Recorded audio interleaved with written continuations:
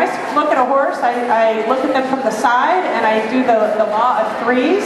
So I think about dividing him up with the line running right about here, just behind just at the withers and behind the forelimb.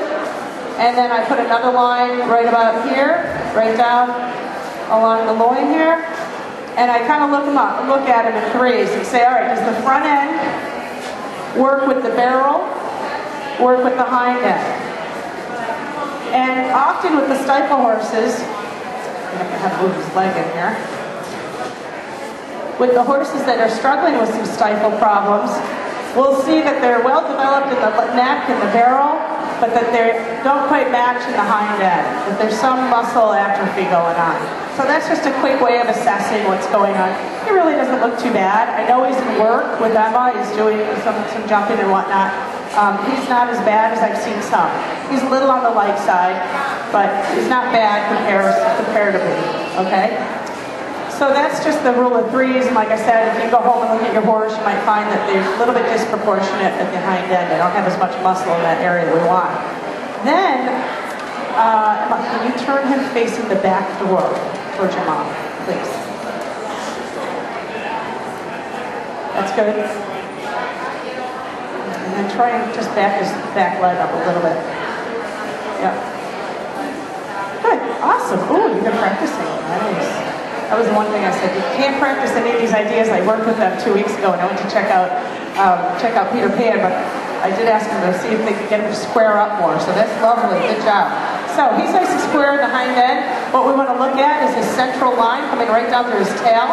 And then I look from side to side and look at the muscle mass from midline to his lateral hip, his side of his hip, and compare it here.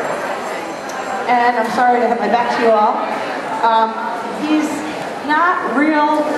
It's not real obvious that there's a huge discrepancy here on this horse, okay? Sometimes you'll see a significant asymmetry of the muscle mass, but sometimes you won't. This horse is what I call a bilateral horse. He's been involved on both sides, so he might, be lost some muscle side to side anyhow, because he's had bilateral problems. And then I look over here at the lateral aspect of the hip between the point of the pelvis down to the stifle, and I look for hollowing in here. And he does have some hollowing. Now, you might all be thinking, well, gee, some like thoroughbreds are going to have more hollowing than a big butt of a big warm blood or a big butt of a quarter horse. So you have to keep that in mind too. But you're looking for significant hollowing. And he's got a little bit on each side. I don't know, that could just be his breed and the way he's developed, but again, you want to look at it from side to side on your horse. Then the other thing you can do too is kind of, for me, this is what I've done for 25 years, is palpate. So I kind of get a sense of how much muscle depth is in this area too, because looks can be deceiving. So I compare it side to side and pushing on this muscle area. And when I did evaluate this horse 2 weeks ago for this purpose, so he's got a little more mushiness on this side.